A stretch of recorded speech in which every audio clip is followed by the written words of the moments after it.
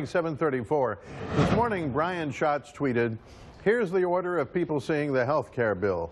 13 dudes in secret, then Republican lobbyists, then CBO, then you and me. Sick." Hawaii Senator Schatz is with us live by phone. Senator, you're not usually given to tweet storms, so I know the secretive process here has got you very seriously riled. That's right. You know, Howard, you know me temperamentally. I'm not one to necessarily cast aspersions on a personal level, but I have to tell you what's happening in the Senate is worth being alarmed about.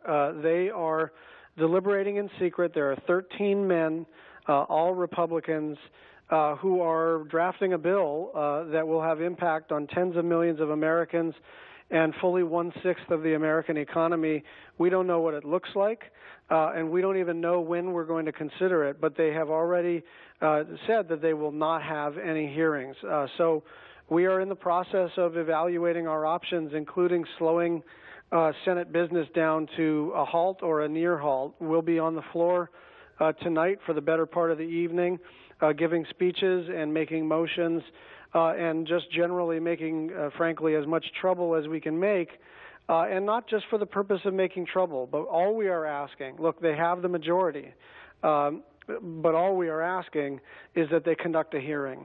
We think this is an important issue, and we think that the chairman of the Finance Committee ought to preside over a hearing and preside over a normal, regular order markup, which means that members of the Senate on both sides of the aisle can think about how the bill impacts their home state.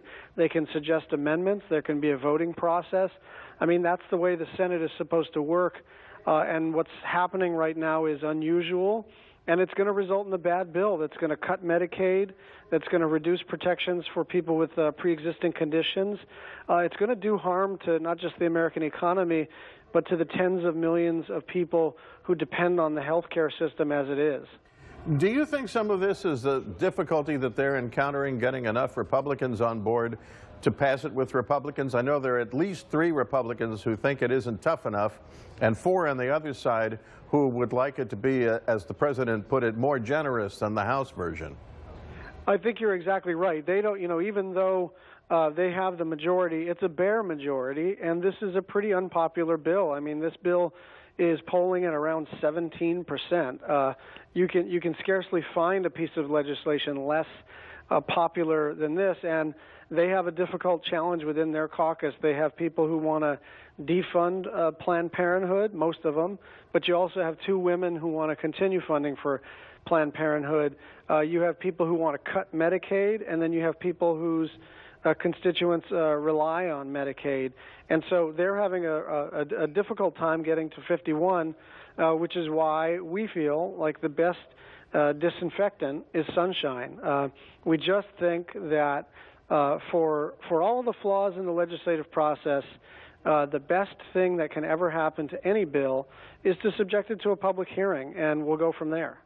I assume that you and other senators have made a formal request or an informal one to do something like this up till now. What has the response been? You know, the majority leader just shuts it down immediately. The Senate Republicans with whom I normally work on lots of pieces of legislation, I have personal friendships with them. They sort of shrug their shoulders and say this is in the leader's hands, which is why we're choosing to escalate at this time. The normal kind of relationship stuff that usually works when it comes to getting things done is not working, and that's because the leadership has decided that no matter how much pain this causes to people, no matter how dumb politically this is for them, that they feel like they've got to go through with it. And so we feel like as long as we can allow the American people to see the bill and weigh in on it, that we don't think it'll be enacted.